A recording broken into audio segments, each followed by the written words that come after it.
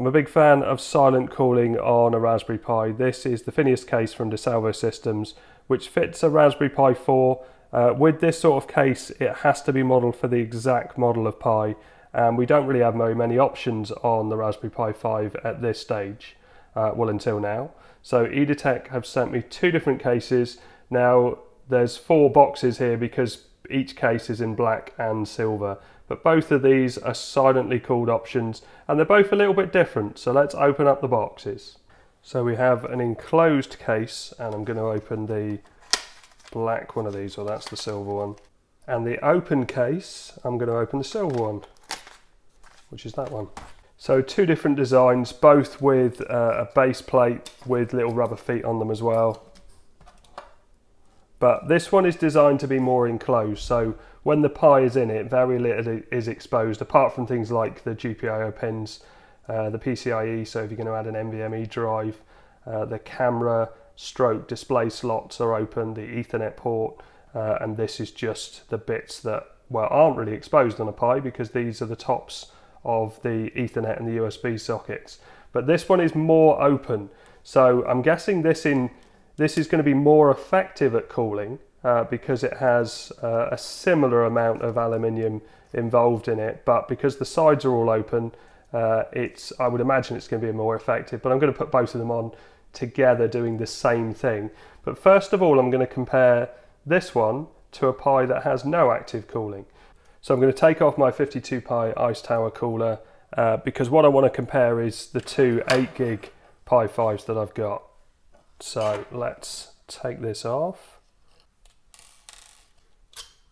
There we go, that comes off pretty easily. And the fan. And there isn't much to it. It's very, very straightforward. You can see there's already thermal pads in the right place. We've got some Allen key bolts here and an Allen key. So let's pull that bit off. This is just a bit of packing for traveling.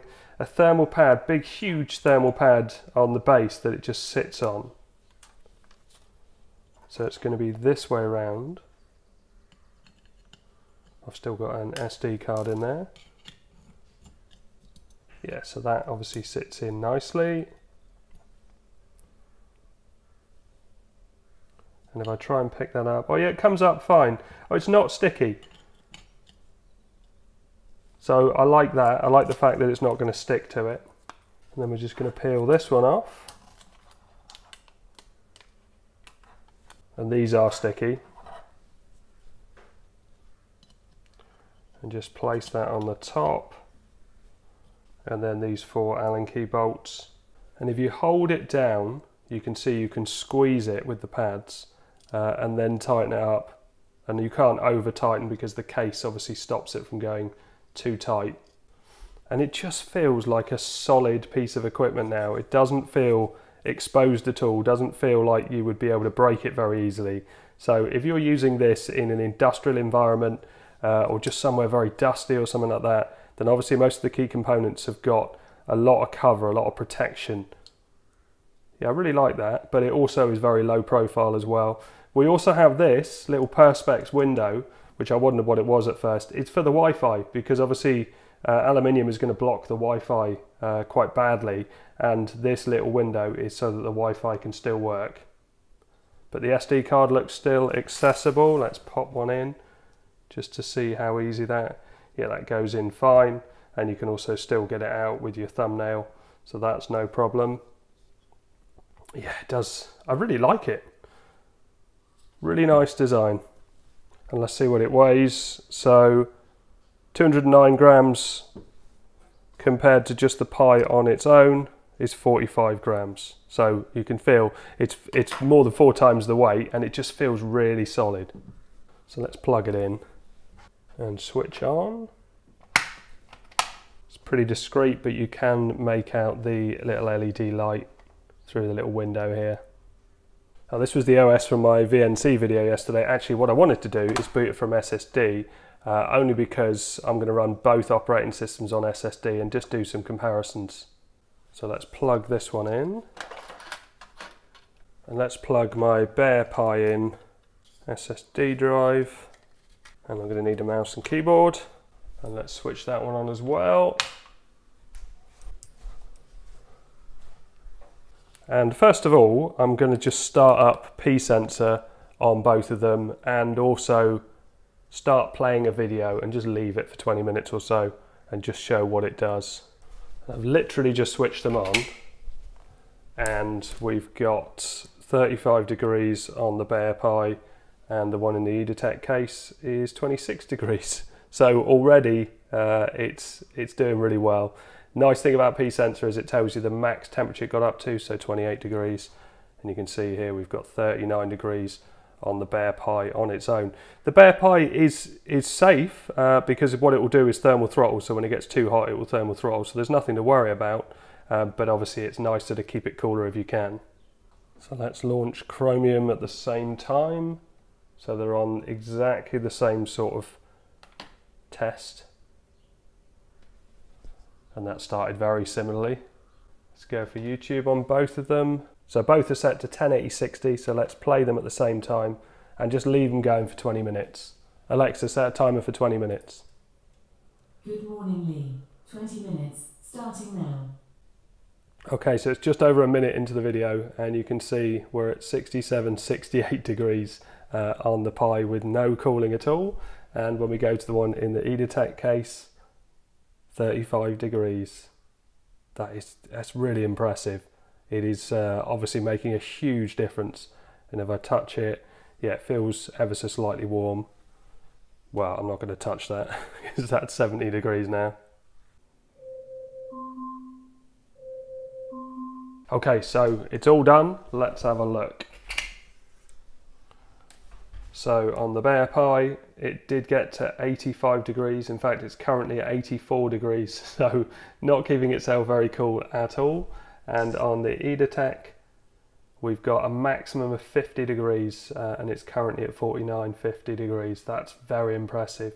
So I think I'm going to put this Pi in the other Edatec case, let them cool down for half an hour and see which one keeps the coolest. Oh, and I also realised I didn't put this button in, which is the power button. So I'm going to take this apart and put that button in. So let's shut them all down. So let's just pop the button in here. There we go. And pop the Pi back in place and tighten it back up again. Yeah, and it feels really nice. Nicer to use than the normal button because obviously it's on the outside here. So they've gone for the same sort of design with the big thermal pad on the base. And then obviously the Pi's just going to sit on there and then pull this off. And it's got some plastic spacers on here so you can't tighten it too hard. So we need to line this up with the display ports. So if I sandwich it together, just like the other one, it finds its way in. Okay, so we've got a nice sort of serrated base on it. Again, the rubber feet makes it nice and stable. We've also got all these things exposed as well. The SD card slot doesn't need anything, and nor does the button, because obviously they're all exposed to the outsides. So it's all about cooling. So it looks nice. I still like the look of this. I just really like the clean lines and everything of it. But I understand why they've done the serrated to try and aid the cooling. So it'll be interesting to see which one fares the best. Let's weigh it. 165, so quite a bit lighter. But that's because it hasn't got all these enclosed bits and everything is exposed. Okay, that should be long enough for them both to be at room temperature now. So let's switch them both on.